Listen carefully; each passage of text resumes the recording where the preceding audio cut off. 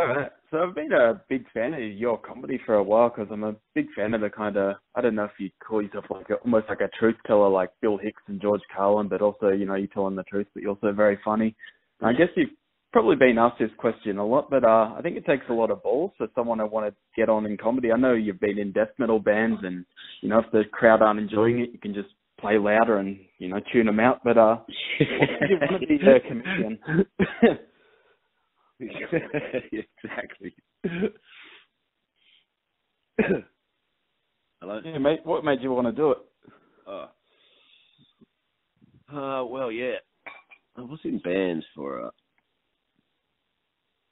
years and years, from the 80s to the early 2000s.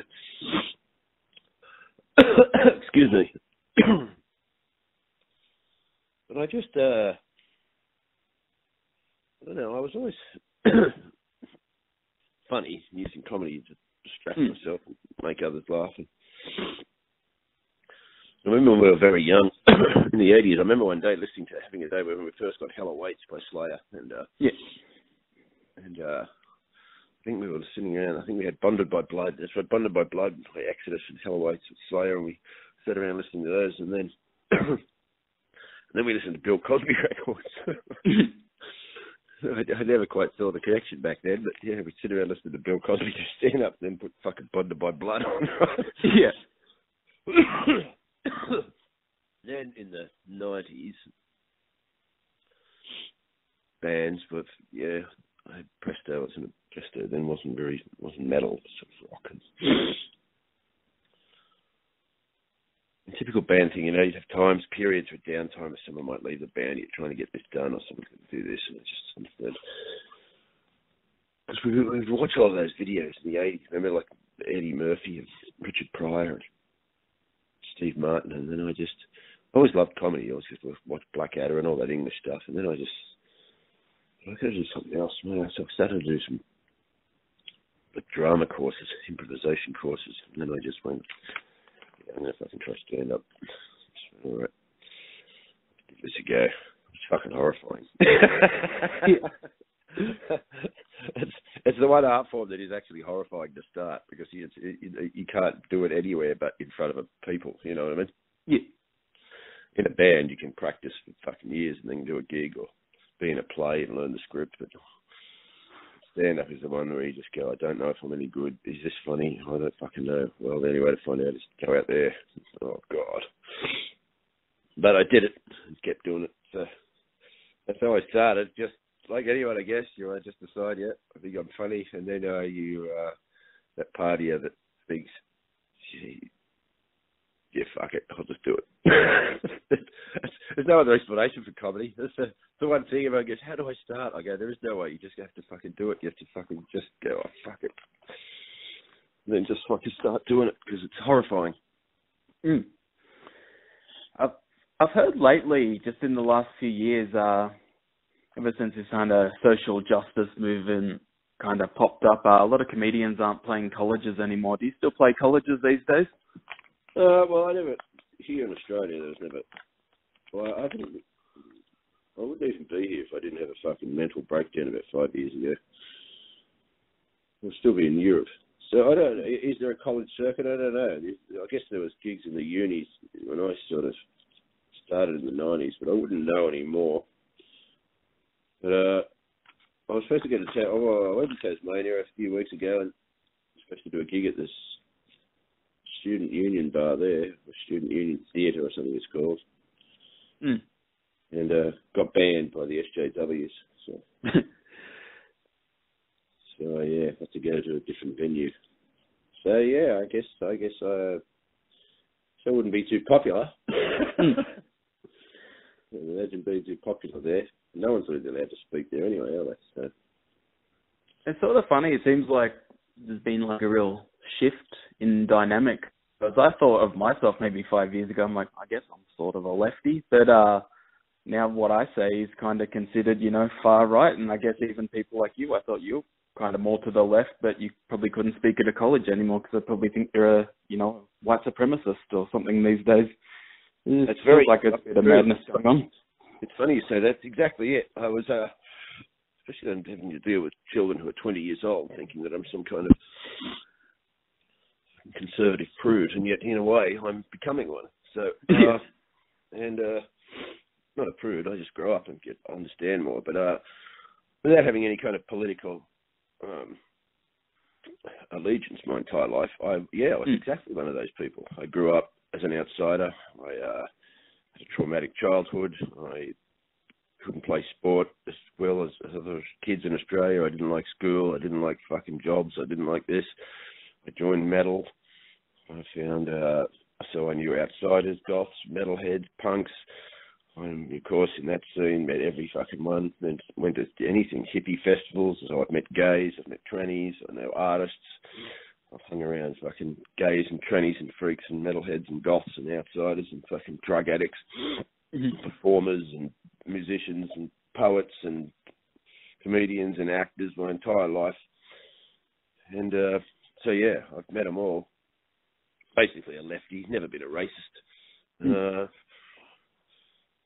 Yeah, I didn't mind if you were gay. I didn't care if you wanted to do what you wanted to do without hurting anybody else. Never gave a fuck. In fact, I was probably a little too extreme. But now I'm like, no. You people have gone too far now. Yeah.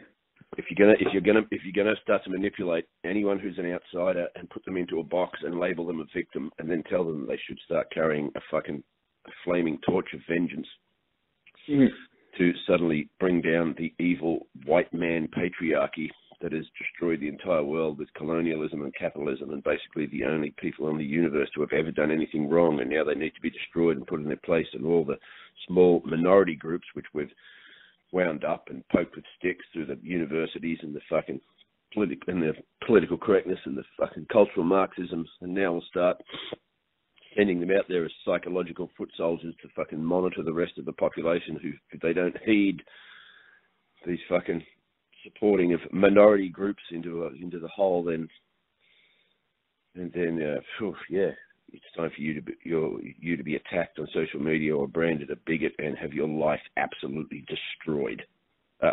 All right, folks. Yeah. So if you're a white person, you people calmed down and started to use some fucking logic. Yeah, I think so too. Yeah. There's no way I'm fucking on their side anymore. I'm like, no. Yeah, as soon as they started saying things like it's, not culturally appropriate for white people to have dreadlocks, I'm like, okay, we're not on the same team anymore. Yeah. Okay, well, if that's fair, then every black man should take his suit off. Yep. Yeah, if you want it fair on both sides. Okay, now that's cultural appropriation. All right, every black person take their suit off. Get rid of your cars. Don't have computers. You can't have air conditioning. No flying in planes. You understand? If I can't have dreadlocks, then you're certainly not fucking getting me in this plane, son. Why are you not appropriating my fucking white man culture? Yeah. Of course, white men don't have a culture, as we've been told. Yeah. White men are just a homogenous mass that sits in their country ready to take in constant immigration so that they can become the multicultural, uncultured people that they always were. Because their culture's got to be put down because it's evil and colonialist and bigoted and racist, but can't have any kind of white pride. That would automatically mean white supremacy. But so we'll flood you with immigrants in every part of the world that put the torch of vengeance in their hand of victimhood, and then we'll rouse them up to, of course, have pride in their own culture. Of course.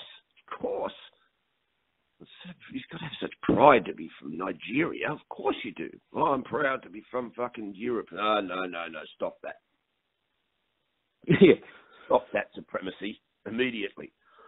They've trained young people these days to actually hate themselves. To hate their culture, to hate what they've been brought up in. Right? So in one sense, they're traitors. They're a cancer, actually. SJWs are a cancer within the body politic. And like a cancer, they try and kill the host. And that's exactly what they're trying to do. Right? They want to kill the host, right? They've got to break down all its traditions, all its borders, all its morals, because the host country of these immigrants needs to be destroyed so that everybody can fit into this homogenous mass. No, you're so wrong. you need a host country, and you need that host country to be the majority. And then if you want to come to that host country, then you can start to acclimatise and accommodate yourself into that home country, which is exactly what you want to do, because these SJWs are completely against colonialism, which didn't do things like that. Mm-hmm. It went to someone else's country and took over their culture and dominated them and put them in their place, right? Did white people do that? Yeah, they fucking did, right? And it's shit. And heaps of other people throughout history have done that as well. It's called fucking, domination. It's called conquering. And it's been done by fucking heaps of races on the earth. But white people did it in the most recent part of history that most people can remember, and they did it with technology. So that's the one they remember and the one they've been promoted to. But, it's exactly not a great thing to do. It's not cool to come to Australia and kill the abos that can't have any culture and fucking shoot them and put them in chains. No, you don't like that, do you? Well, mass immigration is the same thing, but done without the guns and the obviousness. It's just done. So eventually, hey, fuck, there's fucking 40% fucking black people in fucking Ireland. Well, that's not going to work. No. That's an invasion. Now you don't have an Irish culture there. Now you've got mosques all over Ireland. Well, I don't want to see mosques all over Ireland. Why? Because it's not a fucking Islamic country. It's a small Christian, pagan country. It can only take so many people. It's got green grass and pubs and wit and funniness and poetry. And I don't want to see thousands and thousands of Muslims on their knees praying and thousands of mosques decorating the Irish countryside. Why? Because that's an invasion. That's the destruction of a culture, which is exactly what colonialism does, but just more obviously and violently. It's the same thing. So, no, I don't follow any of this stuff. You can have multiculturalism as long as it's contained. I heard it pretty... Yeah, but they call that racism. They call that racism. I heard a pretty... I always use the example. If you've got a 12-seater bus and it's already got 25 people on it, then you can't pick up the hitchhikers. You know what I mean? Yeah. I'm sorry. You can't come in here. I heard another comedian say recently Germany didn't stop killing the Jews. They just imported the Muslims to do it for them. Well, Germany's a fucking mess, Yeah, it definitely is at the moment. Sweden's a mess. Ireland's a mess. France is a mess. The UK is a mess. So it's the Eastern Bloc countries who are still under communists in the 80s are the ones that know what's going on. And they go, no. Poland, Hungary, Czech Republic. They all go, no way. No way. And the EU's go, we'll find you. They go, we don't give a fuck. No way. We just got out of the yoke of fucking communism fucking 35 years ago. We're not starting this now. Yeah, definitely places like Poland. I think one of your most relatable jokes I heard a few years ago, it's a bit of an old joke now, but you're talking about, hanging out with the family and they wanted to watch Bert Newton's 20 to 1, kind of looks like It the Clown, I guess, but without makeup. Oh, I guess he does have makeup. And are you surprised TV and radio, it's still going strong when you got the choice of watching Netflix or YouTube or downloading or the internet, and people still want to watch, ads every 15 minutes and shows about Border Patrol and all that? It's quite remarkable, isn't it? I haven't watched TV since the 80s, right? I've watched films and I've watched, but not on TV, like DVDs. Because I can't watch ads. I can't. Oh, me too. I can't fucking watch them. And I can't watch a film where especially in a country like this, every 7 minutes, you put in fucking 5 minutes of ads. Well, you can't watch a film like that. That's not watching a film. That's like having sex and every couple of minutes get up and go and do some washing up. It's ridiculous. And the fact, as you said, that there's all this on offer and there's still people who will watch fucking My Kitchen Rules and Bondi Vet and fucking I've Just Got Married to a Fuckwit or whatever those shows are called. and while they're watching that, I'll intersperse it with some ads about insurance and how men are horrible, No, it's beyond me how you could still... That's why They're the people I call the mainstream. Like when I was in heavy metal bands and I started doing comedy, I thought that the people I was doing comedy in front of were mainstream because they weren't covered in spikes and wearing Slayer shirts. Yeah. But I realised they weren't. These were people who actually got off their ass and went and saw some comedy, not knowing who it was. They just went and, let's see what this is like. They're not totally mainstream people. I suddenly realised when I got bigger in comedy that there's a mainstream. And they're the people that don't go anywhere that they're not told. They don't go to any concert, any performer, any film that they're not told. Mm-hmm. So they can't go and find out about a comedian who's good. Why? Because they have to go and see one, we have to go and see one of these comedians in Australia that's off the TV. It's not really a comedian. We just put him on the TV and called him a comedian, and he was sort of doing comedy. He's not that good, but he's very safe and boring, so now we can have him on the TV. And now he'll go and sell out 20 fucking nights at the Melbourne Comedy Festival in front of 1,000 people. And it's very frustrating for someone like me when I think I know I'm not everybody's cup of tea, but I'm like, I slaughter this guy. You know? Oh, yeah. I think not like blowing smoke up your ass, but I think you're in the top 10 of all time, like, in my books anyway, the kind of comedy I like. Oh, yeah, it's the kind of comedy I like too. It's just what I always liked, especially even in music that wasn't, metals doesn't always have a social voice, but it's real. If it's good, it's fucking real. And then, same as Kate Bush, because people used to say, you listen to Slayer and Kate Bush, like, Slayer is the same as Kate Bush. It's real. They do what they want. No one's telling Kate Bush how to write songs. Full on. It's fucking from the fucking guts. It's from the heart. Plus, she's creative as shit. She's talented. That's the same. That's the fucking same. And so, I can't just watch fake shit. I just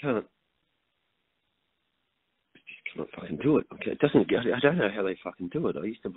How do you just go and watch? I don't know. It's sometimes young girls, kids, if you see a boy band. But now there's adults watching, just going, we'll go and watch Pink or something. And I'm like, Pink has some talent. I don't deny these people don't have some talent, but it's just used for rubbish. I just go, yeah.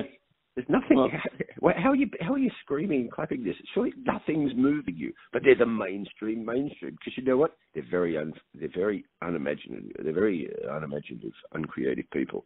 And sometimes when they go and see, if I did comedy in front of people like that, they would just stare at me like, what's happening? No one's supposed to be like this, are they? Yeah. Well, for years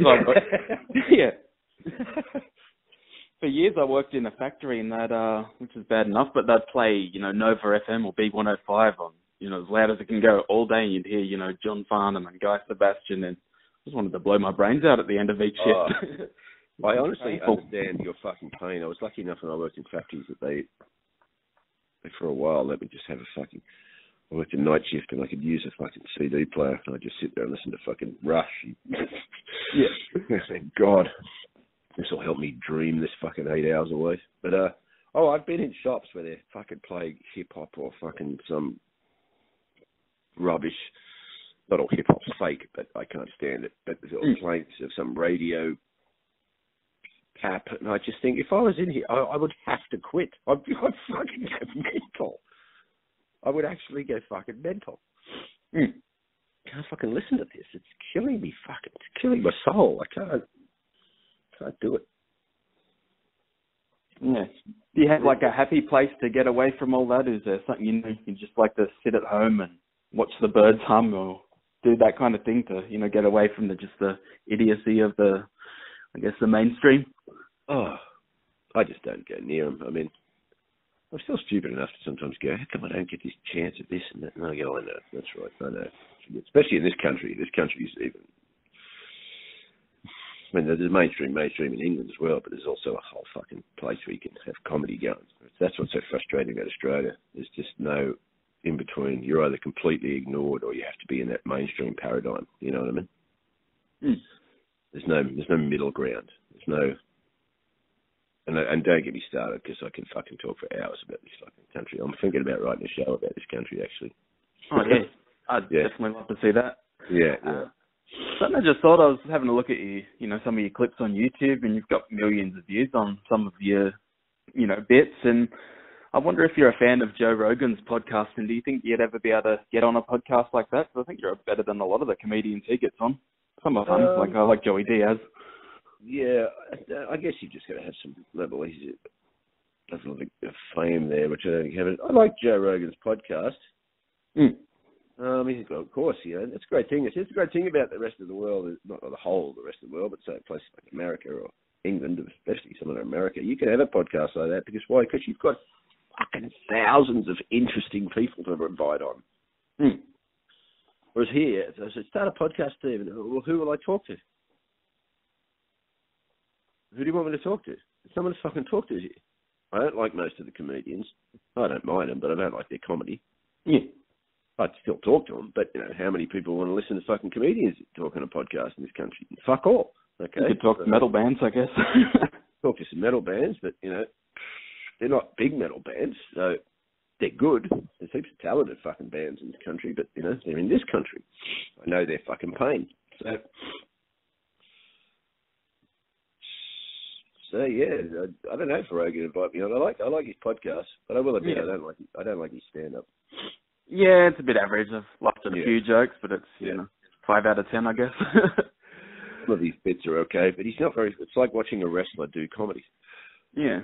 Is it true you used to live with Jim Jeffries? I just was reading your Wikipedia and it said that. What's he like to live with? Jim, well, that was back in the 2000s. So I was in my 30s and he was in his 20s. So it was we were just on the club circuit. And he was fine to live with. He was just having a fucking great time. We were running around. I've seen Jim interview. He goes, that was the happiest time of my life. And me and Steve and Jason and John Whitehead lived in a house and had no worries and just did gigs and made money and fucking got drunk and met chicks. Yeah. But Jim's all right. He's fucking like a good comedian. He's a bit nuts. Yeah. He's a bit fucking... I haven't met him. I've seen him for a few years, but... any comedy that's got some kind of oomph to it, and talented, and he's got a bit of fucking neurosis in him, and self-absorbed, you know what I mean? Yeah, a little bit. Yeah, he likes the celebrity name drop a bit. Yeah, he's pretty self-absorbed. He's always been like that, but I'll never deny the man. He's fucking here. That's the thing about Australia. I could go for ages. The biggest comedian ever to come out of this country in the history of its existence is Jim Jeffries, and they ignore him here because they're embarrassed. Yeah, it's ridiculous. Never seen an article on a fucking GQ magazine or something in this country. Australian guy fucking makes good, biggest stand-up comedy fucking export to the entire world in our history. No, they can't use Jim. Why? They're embarrassed. They're embarrassed that he said provocative things. Australia can't have that. Why? Because they have to have their home and away morality, which they think is the way they need to express themselves to the rest of the world, so the rest of the world won't find out that they're actually yobbos. Right? I don't know who, besides yourself, who is really worth seeing at the moment in Australia. I mean, there's some comedians like Carl Barron, I suppose he was funny, and Will Anderson was decent for a bit. Carl is old school, and I started with Carl. Carl is funny. Carl doesn't say anything provocative. Yeah, I like him. Carl is good. You don't have to say things that are actually of any kind of social fucking thing to be a comedian. In fact, that's not the point of comedy to begin with. But it's just, I mean, I like Michael McIntyre. I don't particularly watch Michael McIntyre all the time, but I've watched a lot of his stuff, and I like him in the sense when people go, he's not funny. No, you're wrong. He is funny. And I'll tell you what, he manages to make the mainstream laugh, which is a fucking hard job, and he does it without being mediocre. So anybody that's never done comedy and sit there and want to tell me Michael McIntyre's rubbish, I'm like, no, you might not like him, but he's not fucking rubbish. I'll tell you that. Also, I really like Mitch Hedberg because he's very PG kind of comedy, but it's funny, and I think it's harder skill to do without being rude. Mitch Hedberg? Yeah. The guy that's passed away? Yeah. Yeah, but he's really eclectic and strange. He's great. Mitch Hedberg's great. Yeah. That's a fucking great joke right ahead, right there, Yeah. That's fucking fantastic. I love Mitch Hedberg. Yeah, definitely. Yeah. I've only got 3 minutes left, so your tour, that's coming up in... You only got 3 minutes? Yeah. Oh, well, apparently you've got another interview in at 11:30. I can keep going if you. I got more questions if you got time. What? Maybe I didn't fucking look at my email. Did he send me a fucking email? I looked last night if he sent me an email, and he hadn't. It's very unprofessional if I haven't got a fucking itinerary, which is why I was still asleep, as I was talking to my friend. Maybe they're not all filled. I just got told my time. And it seems to be half an hour slots. I haven't got a fucking other email yet. I don't have an email with a fucking itinerary on it.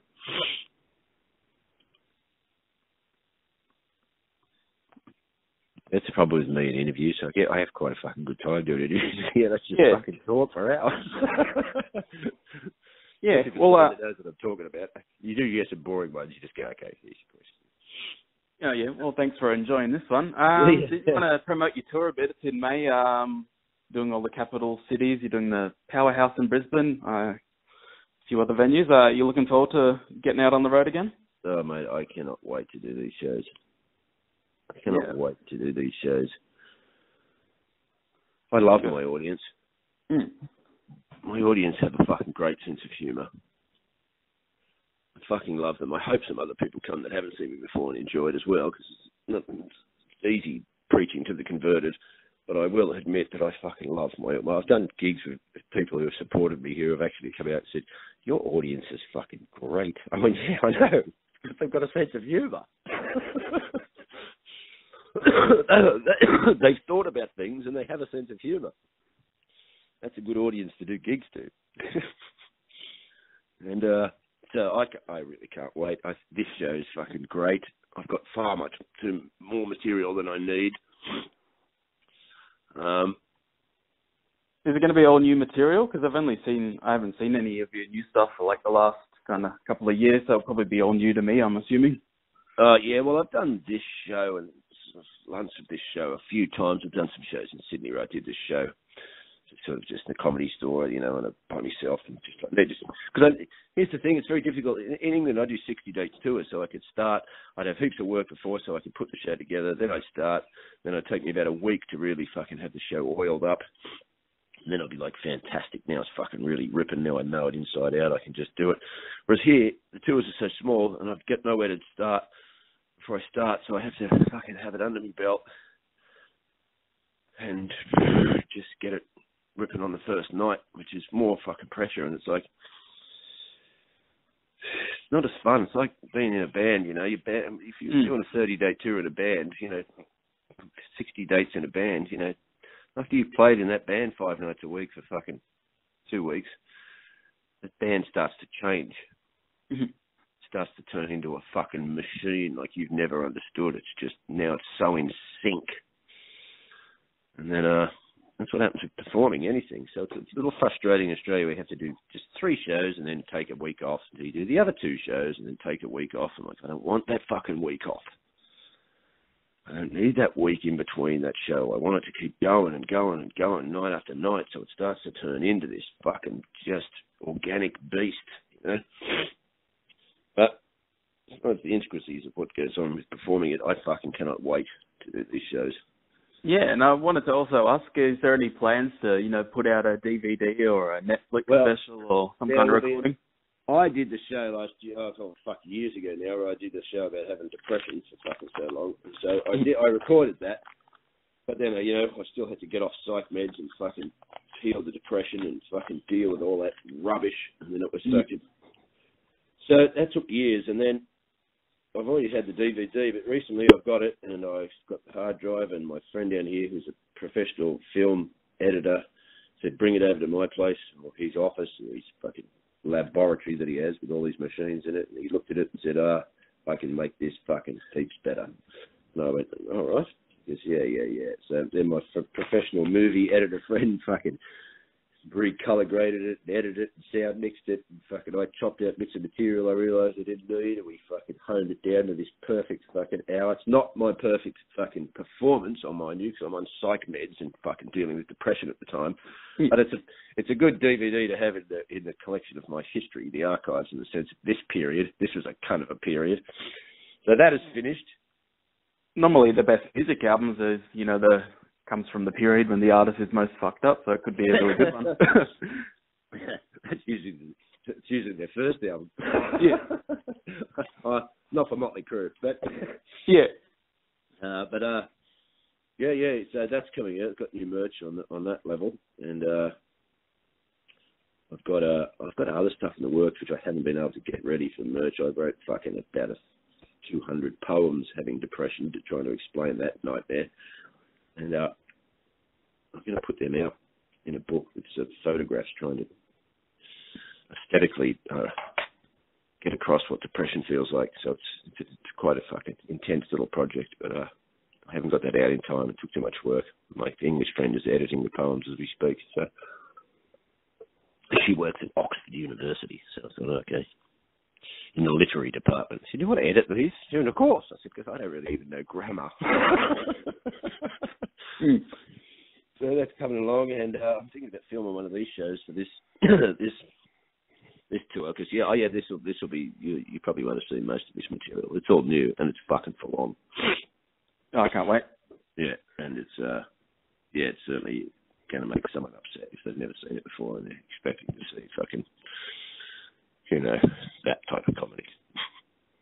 Yeah, definitely. Yeah, definitely keen to come out and see the show. I'll be at where are you based? Brisbane. Oh, okay, cool. Yeah. I might the powerhouse there. I've always had a good time when I did that Brisbane Comedy Festival. Yeah. I'm sure Brisbane could have some real hard, fucking boring audiences.